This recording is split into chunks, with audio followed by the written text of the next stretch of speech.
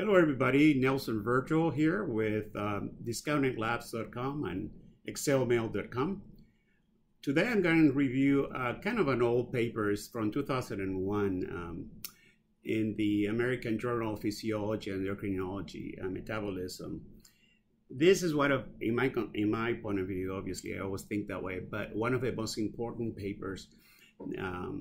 The author again is Dr. Bhasin. He's probably the leading, in my point of view, researcher on not only testosterone, on androgens for the last 30 years or so. He's the only one that has really tested different doses of testosterone in men and women and measured different things. In this study, probably one of the most interesting ones, he's actually measuring hormones, all kinds of hormones, strength, sexual function, etc., by giving men, young men, different doses of testosterone and seeing what happens. I'm going to go through the paper really quickly and trying not to bore you guys with too many details.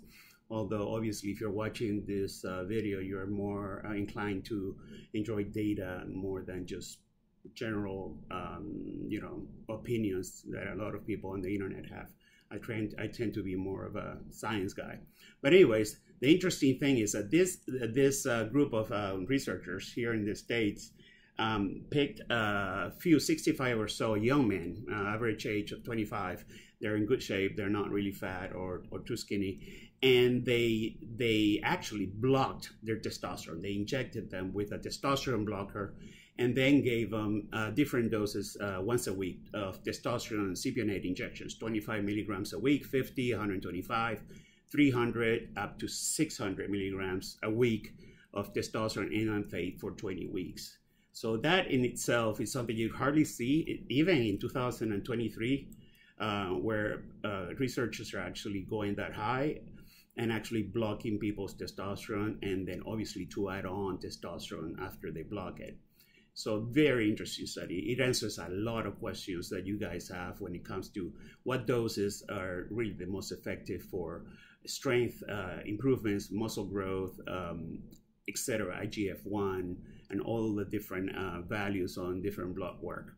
So the participants, believe it or not, for 20 weeks were asked not to go to the gym, not to work out, and they kind of tried to evaluate whether or not they were sticking to that every 4 weeks or so. Remember, this is a 20-week study, right? And they're giving them shots every week.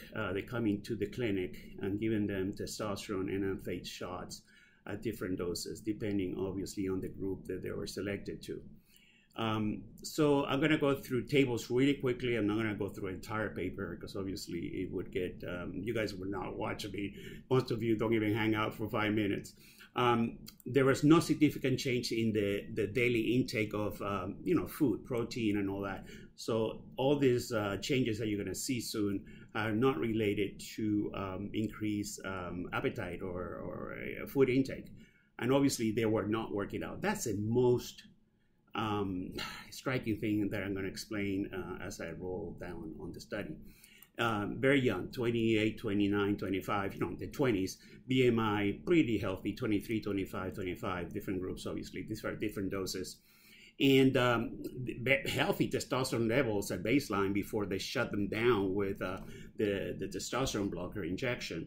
They were all in the 500s, 600s, good for that age, for the 20-something age. And they were obviously not obese or heavy.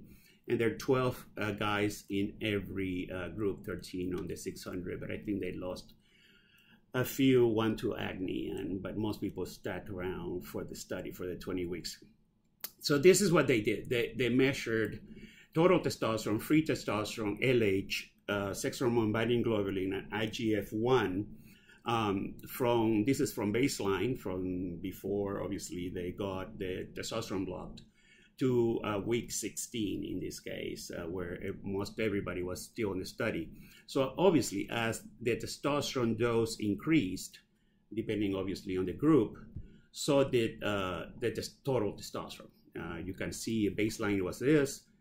At 16 weeks, it was 1,300, 2,300 on the higher doses. Interesting enough, and you guys can see now, and I get that question asked a lot on ExcelMale.com. What is the optimal dose to replace testosterone every week for men? And you can see the men that got 25 milligrams actually had a decrease in testosterone from 593 to 253. That's not enough, obviously. 25 milligrams a week. The ones that got 50 milligrams a week, still, the testosterone went out. The ones that got 125, interesting why they didn't pick 100, but 125, yeah, it went up, obviously, to almost the baseline number, okay? So I would say 100 to 125 gets you back, would get, at least in this younger man, back to baseline when it comes to testosterone. Once you go to more like the bodybuilding doses, 300, 600 milligrams a week, then you go into the 1300s and 2300 total testosterone nanograms per deciliter. And then you see here, there's a p-value that shows that it's statistical significance. There's definitely a big difference, 300 and 600, but it already starts to show up around 125, okay? So that's no-brainer. Free testosterone, as the testosterone dose goes up, free testosterone goes up, okay? So that's also a no-brainer. We kind of know this because testosterone, increases doses of testosterone, decrease sex hormone binding globulin, and we see it here. As you go up on the dose, sex hormone binding globulin goes down. There's actually a statistical significance, p-value by 300 and 600 milligrams starts obviously going towards that at 125. When you see 25 and 50, it actually, it's not as although here we have a kind of a fluke on the 50. So there's a variation. This is a very small data set of 12 patients per milligram dose. And obviously, I don't think anybody's going to repeat this study. This was done, what, 22 years ago. And now we have, to be honest with you, more stigma and more hang-ups about research of this type. Anyway, so I get also this question, Nelson, what is the effect of testosterone doses on IGF-1? And, you know, they don't see a statistical significance really at the 25, 50, and 125 milligrams a week testosterone enanthate injection doses, but they see obviously higher doses, at bodybuilding doses, they start seeing a statistical significance, actual increase. You actually see decreases in IGF-1 until you get even at 125. Obviously, as I said, the p-value may not be there. So that's not completely surprising. The higher the dose, bodybuilding doses of 300 to 600 milligrams a week show that IGF-1, the metabolite of growth hormone in the liver goes up, okay? And these are guys that were not supposedly working out at all. They were actually forbidden to do so. So the question is, what would happen if actually somebody is working out? Would the IGF-1 actually go up even higher? And that's a good hypothesis. We may never see a study that actually measures that. So the body composition analysis, what happened to their bodies? Fat-free mass, which is basically lean mass and some water retention, was definitely changed, improved, right at 100, 125 milligrams or so a week. And you can see, obviously, it gets more so as you go up in dose. Fat mass goes down with testosterone. The interesting thing here, as you can tell, when you're subdosing, when you're dosing somebody too low, like 25, 50 milligrams, they're actually fat mass increased here. Once you go to the 100, 125, 300, obviously the fat mass goes down. And there's, right here, we start seeing a better response, although there's kind of a fluke here too. But you see in the first two small doses, you're actually doing more harm than good by underdosing somebody with testosterone. This is by DEXA. This is basically by the first fat-free mass was done by underwater measurement. Basically, they put you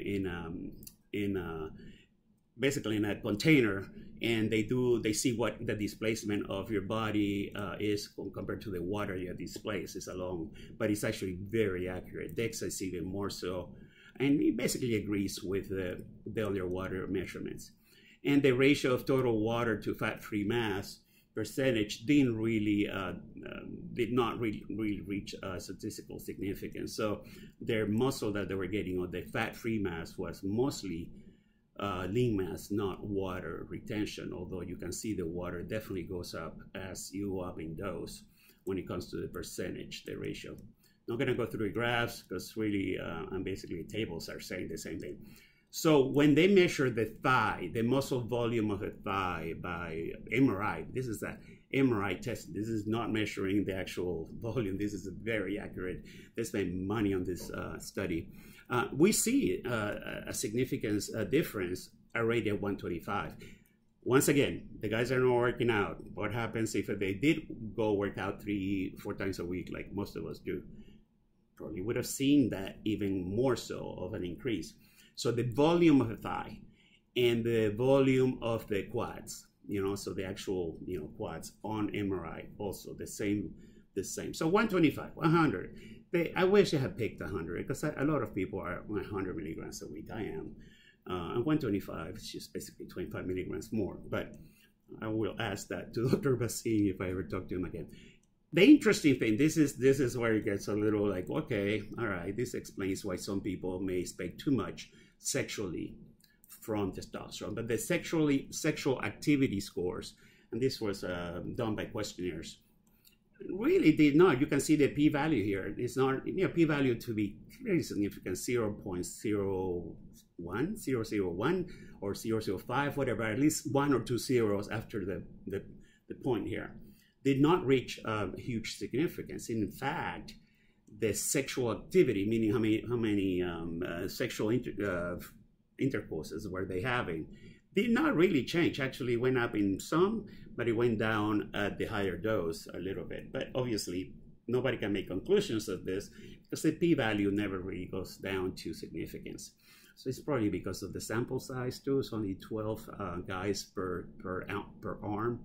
And the intensity of sexual desire, meaning your libido, how horny they were, starts getting better at 300 and 600, but really did not really improve that much at all, or actually decreased at the lower doses. So libido did not, and these are young men.